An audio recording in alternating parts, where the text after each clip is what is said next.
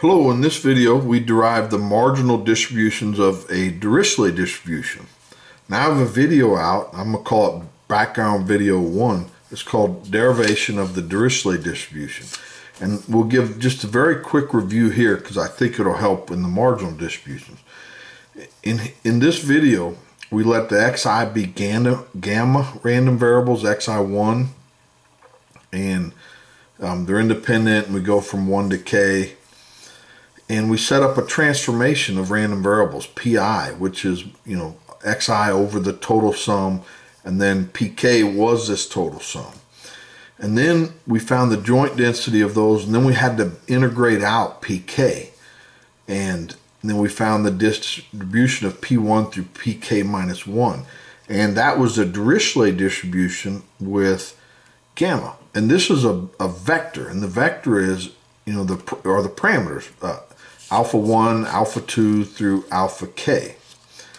And the density, and I'm so sorry for this, but when I was writing this up, I forgot to include this, so I went back and wrote it. And so that's the joint density. And here we let x0 or x0 be the sum of the alphas. Anyway, that's a quick review. And I also have another video called background video 2, sums and ratios of gamma random variables. And there we derive a beta distribution. And now beta distribution is a Dirichlet distribution with only alpha 1 and alpha 2. Now, so often you call it, that's it. And so x1 was a gamma alpha 1 beta, and x2 was gamma alpha 2 beta. They're independent. And we set up a transformation, and ended up y was x1 over x2, and then we had z, which is the sum, and then we found the joint distribution of y and z, and then integrated out z, and then y ended up being a beta with x1 or alpha 1 alpha 2, which is a Dirichlet distribution, and with alpha 1 and alpha 2. Now this is the density of a beta distribution, and that's a pretty common thing. And so here y is between 0 and 1, and so then this term is between 0 and 1 because you subtract it.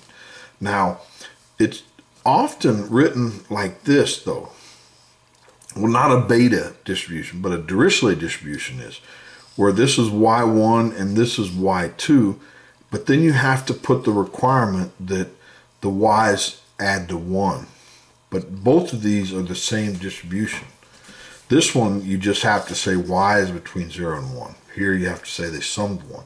So we're going to make use of both of these properties in the derivation of the marginal distribution. So let's find the distribution of just one of the random variables, say pi.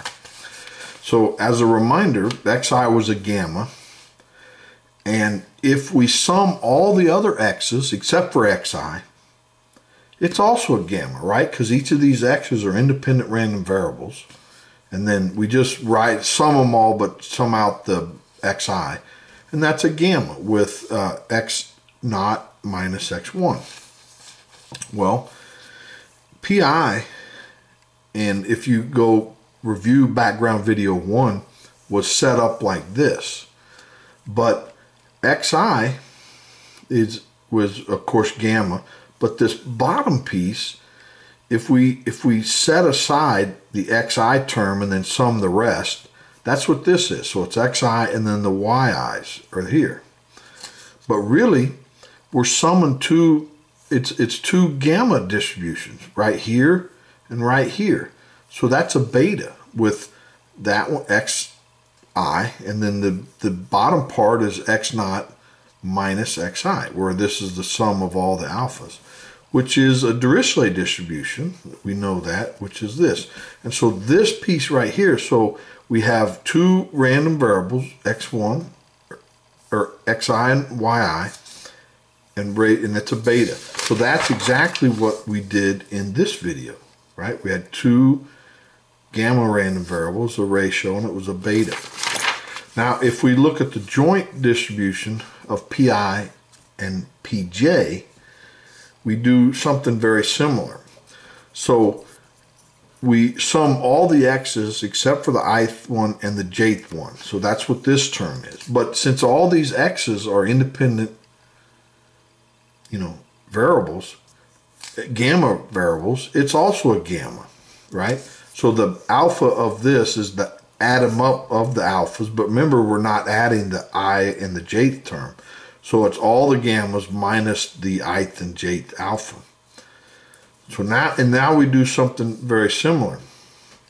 So here, remember pi was xi and the sum, but instead of summing them all, we take out the ith one and the jth one, and then we just have y, and so really this is the same as this.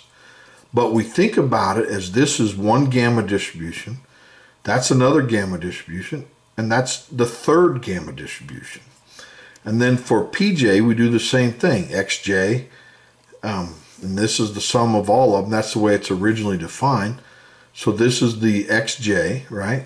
This is xi, and this is y. So again, there's three gamma distributions, and we know that the distribution of these is a Dirichlet. And so this is xi, this is or alpha I, alpha j, and then this is the sum of them all, but not including alpha I and alpha j. And this right here is the exact same development that we did here. So, well, that's all I have for this video. Hopefully you enjoyed that. I sure did. Please like the video and subscribe so you don't miss the next one. Thanks. Bye.